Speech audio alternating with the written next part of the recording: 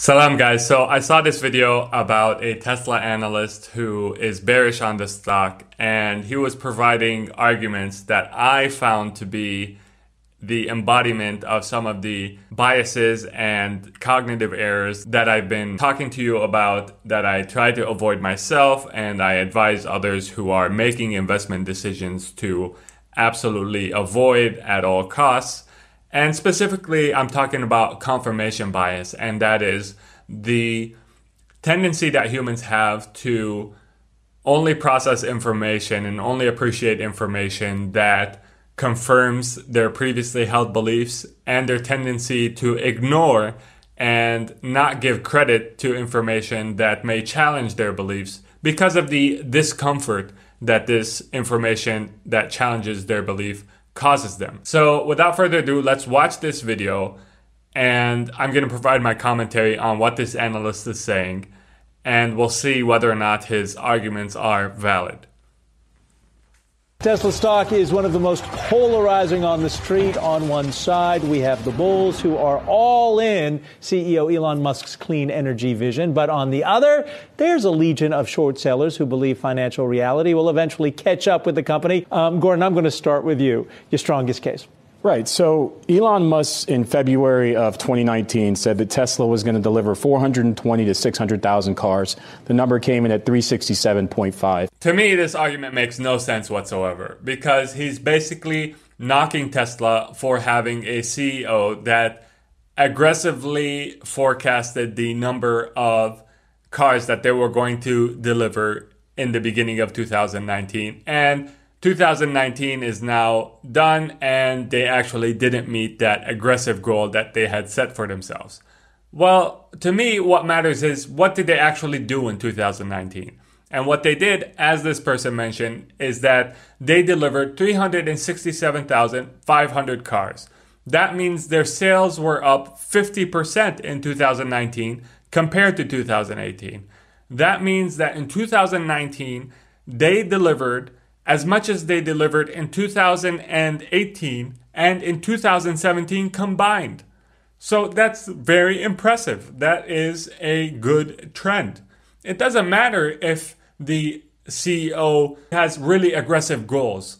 That's actually a positive, because aggressive goals tend to push people to innovate, to push the limits of what it is that they can do.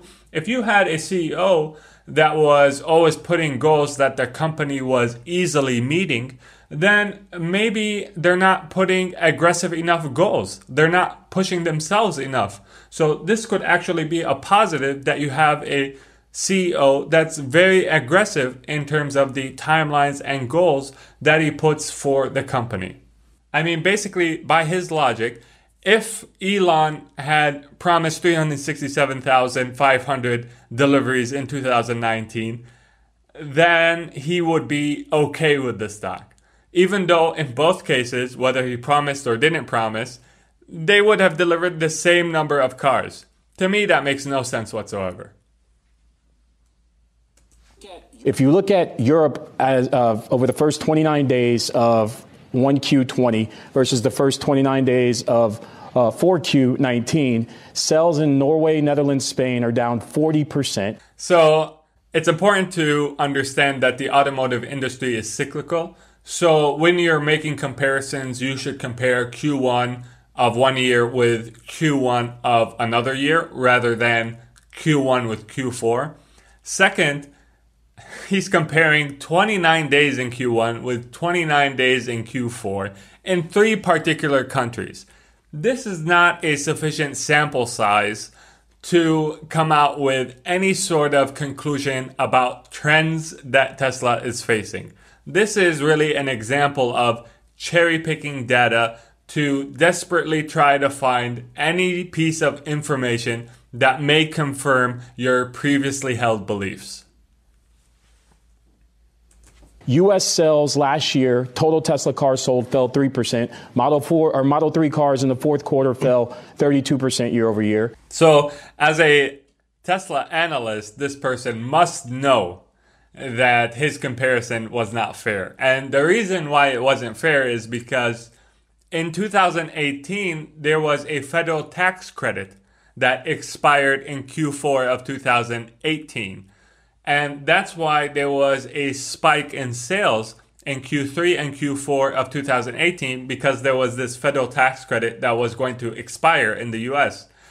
And so he's comparing Q4 of 2019 that didn't have that federal tax credit with Q4 of 2018 that did have that tax credit. And he's saying, oh, well, the numbers are different. The numbers are down. Well, the context is different. And the fact that in 2019, Tesla sales were roughly the same as they were in 2018 is a win for Tesla because even without the federal tax credit, it still sold the same number of cars. That's pretty impressive.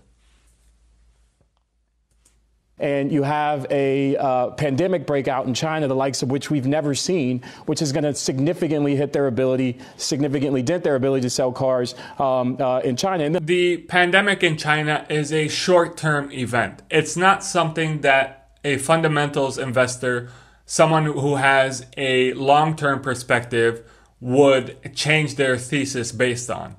At the end of the day, China is going to remain the largest EV market in the world, and Tesla, for the foreseeable future at least, is the best EV car manufacturer in the world. And by the way, it's the only EV car manufacturer with a wholly owned plant in China. So these are the fundamentals.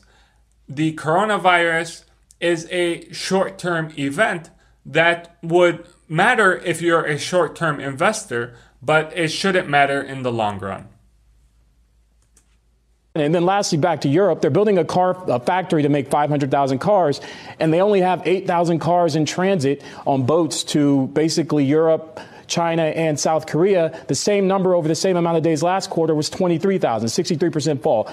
So now we're counting the number of cars on boats at a particular point in time that are going to particular countries. This is not a metric that someone who invests based on fundamentals really cares about. You're cherry picking data. You're trying to find any shred of data that can support your thesis that Tesla is way overvalued. Numbers of cars on boats at a particular time is not a good argument. Focus on the big picture. Big picture, as I mentioned, 2019 sales were up 50%. Stop wasting your time counting cars on boats.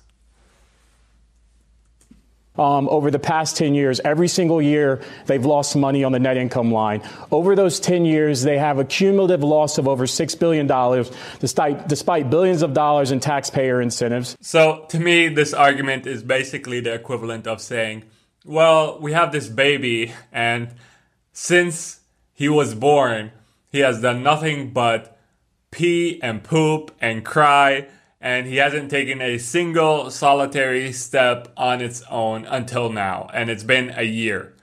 Well, listen, this is the natural progression of things, right? You have a company in Tesla that is trying something that has never been done before, which is to manufacture at a large scale electric vehicles, and oh, by the way, add autonomous driving capabilities to those vehicles. Of course, it's going to require a large upfront capital investment. Of course, Tesla is not going to be profitable in the first quarter or the first years of business. This is to be expected. This is the natural progression of capital-intensive companies. What you can't say is that what Tesla was able to accomplish with the investments that it has used is not amazing. It has basically caused all car companies on Earth to be convinced that they can no longer manufacture or rely on manufacturing internal combustion engine cars. They all are moving towards electric vehicles. I saw another statistic that basically said that Tesla today manufactures cars 1,000 times faster than it did around 10 years ago. That's pretty impressive. And for the last 2 quarters, Tesla has been profitable, and it looks like moving forward, it will continue to be profitable, and it can finance its new innovation and its new investments by itself. That's a really good result for the investments that it has made so far. So trying to knock a company that's in a capital intensive industry because it wasn't profitable in the first years is not a good argument at all. But stocks get dislocated from reality, which Tesla is right now. It reminds me of the tulip boom, where people were paying hundreds, thousands of dollars for tulips, risk adjusted for currency back in the 1600s. You have these bubbles in the market, and that's what this is. Well, let me tell you, if anyone wants to trade their Tesla for a pile of tulips, I'm their guy. At any point in time, I will be willing to trade you a pile of tulips for a Tesla. If this analyst is comparing the usefulness of tulips with the usefulness of a Tesla, then I think we're a lot further apart than I originally thought. I think they have a big demand problem. I think numbers tonight are okay, but I think you're going to have a lot of one-time items like, FSD revenue recognition, credit sales, et cetera. And I think they have a disaster of a year in 2020 ahead of them. And I think you're going to hear some of that tonight when they talk about 1Q.